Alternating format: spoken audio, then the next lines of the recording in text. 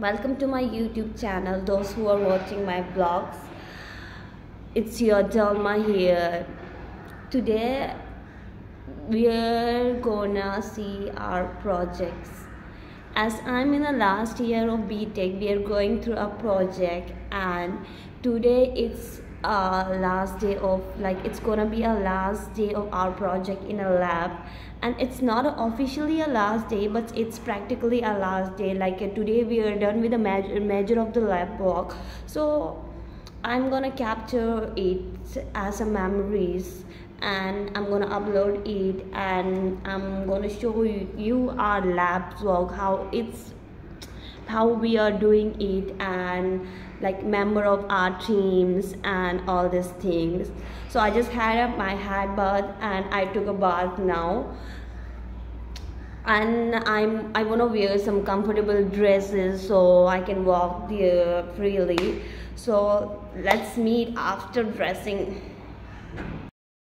I got ready for our project, and let's go and do our project. Hello, and I'm here in a lab, and I'm here with my team member. They are my team members. Hello everyone, here I'm Hamza Ahmed. I'm from Sudan. I'm studying in AU, Andhra University. So today I will talk about our project, compressive strengths by cement and mixture. Yeah. And I'm so happy here with my great team here, Dolma, Vidya, Joshna. Thank you. Now Vidya will tell you about our project, what is our project and why we are doing this project. Hello everyone. So as you can see, these are the cement mortar cubes casted. So these are casted for testing of 3-day strength after casting.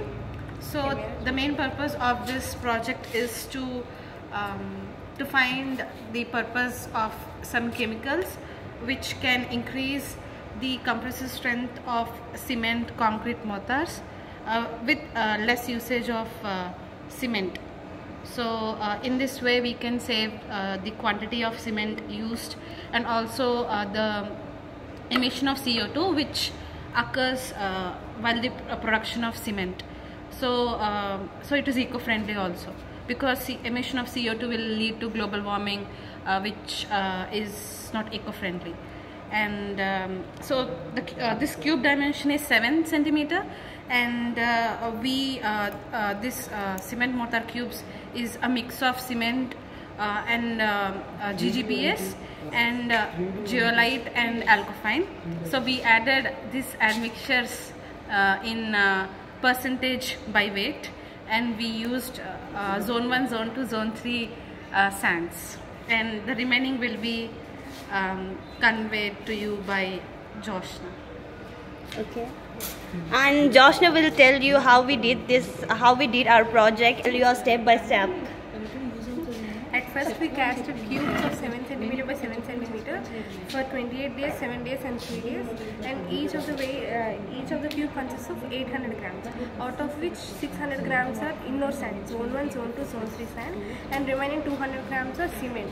And in this cement we are mixing GGBS and chemical admixtures such as alcofine and zeolite powder.